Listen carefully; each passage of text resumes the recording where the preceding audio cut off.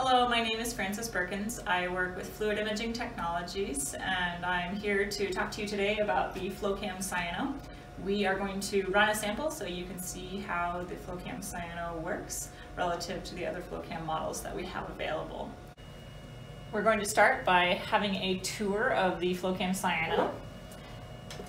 The pipette is inserted into the top, and sample is drawn through a flow cell by the syringe pump, which is computer controlled.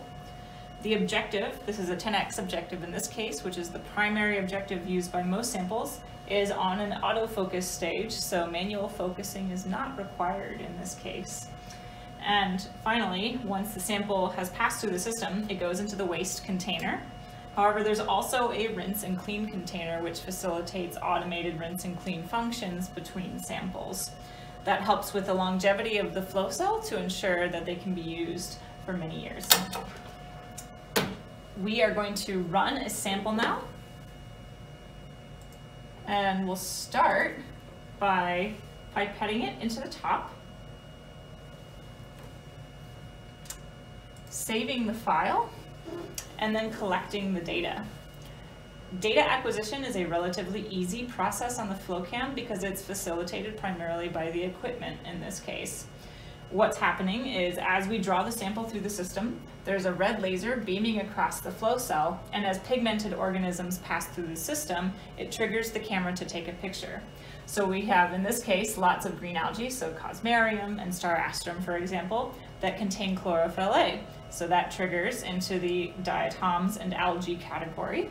We also have lots of Cyanobacteria. In this case, it's primarily Anabina, and that triggers into the Cyanobacteria category thanks to its dominance with phycocyanin. So as the data passes through the system, we can quickly screen which organisms are dominant in the system and begin to assess which organisms are going to create a specific problem at any given point, whether for monitoring or research purposes. It will take about 6 minutes to gather data from a 1 ml sample volume, and once that time is complete, then you can begin to analyze the individual images for the identification and cell counting process.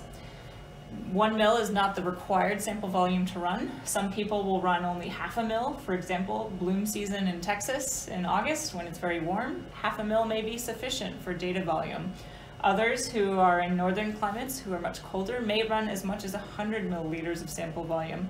So either way, that can vary depending on the ecosystem that you're in. Once data acquisition is complete, you can take a look at this particular scatter plot to begin to assess what types of organisms that you have in your sample. In this case, you can see that this streak in the middle that's highlighted in red is Cyanobacteria. This lower right-hand cluster contains diatoms and other algae, so we have an instantaneous impression of the composition of the sample. In this case, this was a 2 ml sample volume, and we have approximately 690 data points, and the sampling time was 13 minutes.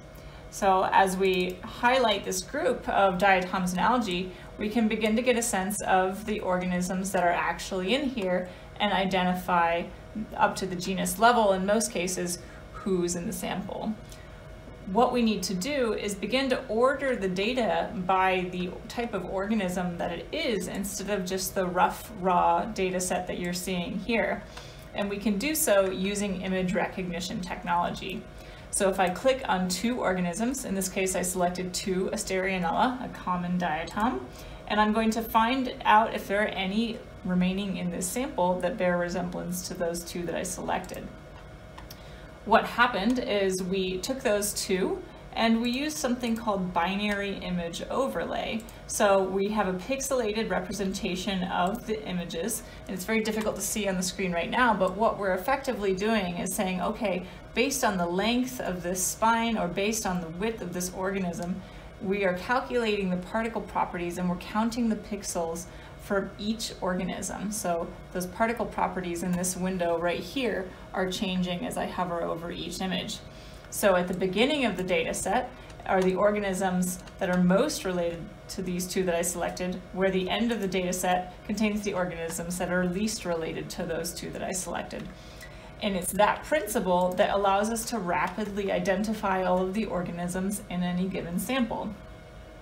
What we're going to do is open a reporting tool now, which demonstrates how this is possible. And this particular tool is used by a variety of different agencies, depending on the type of application. So this is a blank template at the moment, and it creates a representation of the organisms in the sample. And I'm going to apply this template to my raw data set to find out what's in here. So we can see that this first category contains Stephanodiscus, second is Fragillaria, Asterianella, Anabina, Cryptomonas, and then the last three categories are the interesting ones because there are more than just 5 types of organisms in this sample.